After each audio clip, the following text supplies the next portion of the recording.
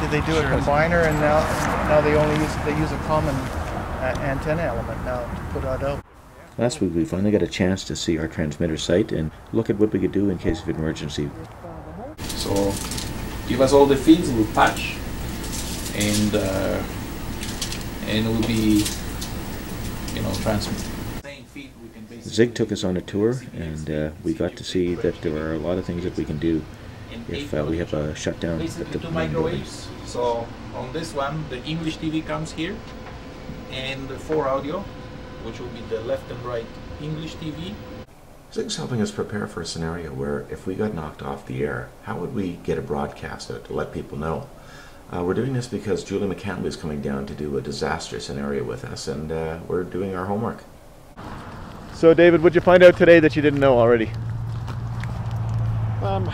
I got some additional detail on what they have available in terms of spare equipment, patching capability, things of that sort.